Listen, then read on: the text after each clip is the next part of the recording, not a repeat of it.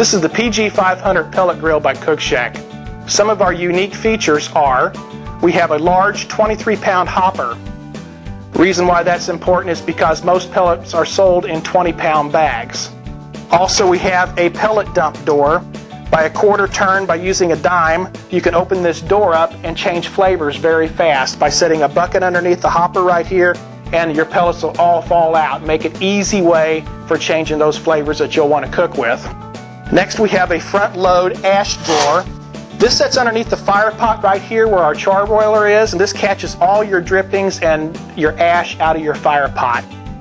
Next, you come over to our standard side shelf, and you see we have built-in tool hooks right here on our standard side shelf that comes with this unit. Also, we have the easy opening front doors. Very unique, and we even have customers who are in wheelchairs. This is the PG500 Pellet Grill by Cookshack. It is a patented cooking system using wood pellets. It has two swinging doors, and you have a char broiler on the left-hand side for your direct cooking directly over our pellet fire. And then the heat goes up and gets trapped and then goes top down on your indirect side. Your indirect side, your flues clear down here below your cooking surface, and what that does is it gives you even cooking across that cooking area. Your drippings go onto the drip pan and fall out into a bucket. And being as we have no heat like traditional pellet grills underneath there, you're not reburning all those drippings and making all that bad flavor coming up into your food. So we cook top down on the indirect side.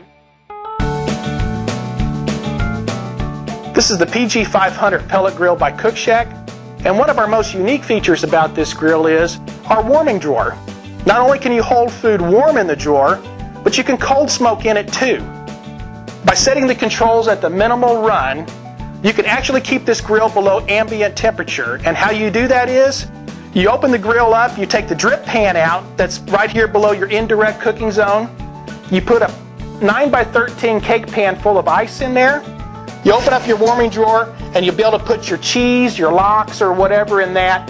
And then you close the drawer and the grill will stay below ambient temperature and you're able to cold smoke. Another nice feature about the PG500 is the flat top. You can also use the flat top for setting pans on and keep product warm up there too. So you have the flat top, you can keep plates warm on it, or your warming drawer.